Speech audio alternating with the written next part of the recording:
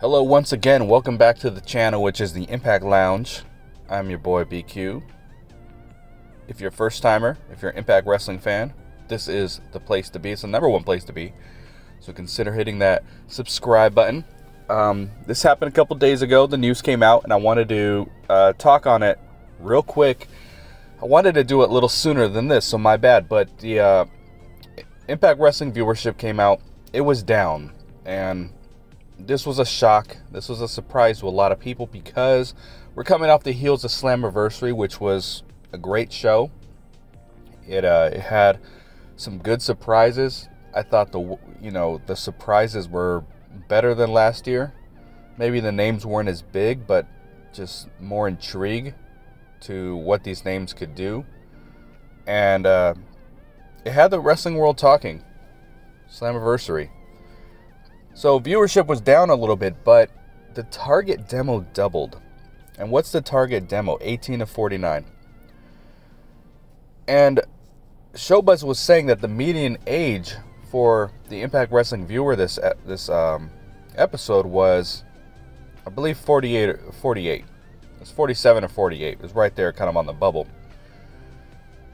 And yeah, that sounds kind of old, right? I mean, I'm almost 42, and that to me still sounds old, you know what I mean? And I'm closer to that age. But the median age for Impact, like last episode, and on average, has been about 60, 61, 62. And why is 18 to 49 important? That's the age range where advertisers feel like they can market their products to them. And that's why you see the better commercials.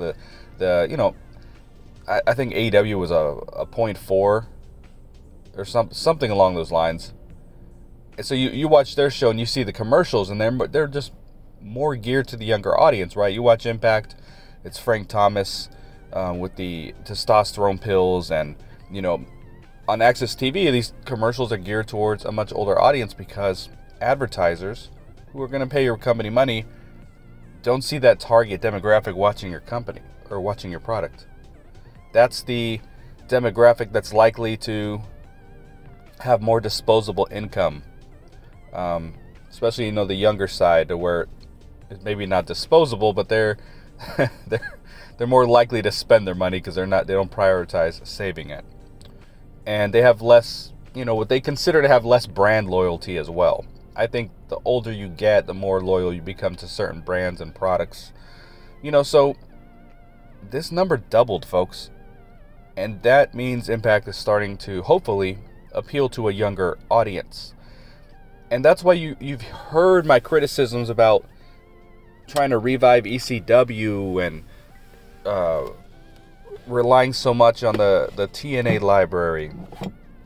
Because what do I always say? That there's a whole audience of people out there,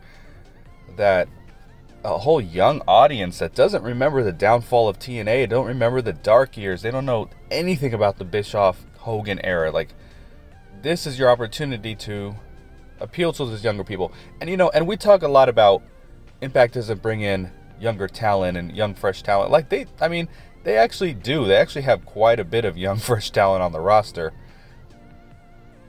But there's other things you have to do to appeal to that younger audience, because that's the audience that's on social media as well.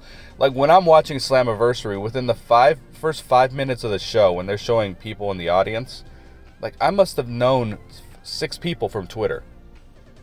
I shouldn't be knowing who's at the shows just based off Twitter, but it's because the social media following it's a tight following, but it's a smaller following because outside of the demographic, like those 50 and up, they're not on Twitter and being active on these social pages. So that's the audience you need to start appealing to. You have to. So it's the way your product is being presented. So that's what I've got, folks. This is a quick one. Leave your thoughts in the comments about what you think about the viewership and all these things. And I'm your boy BQ. I'll talk to you soon. Peace.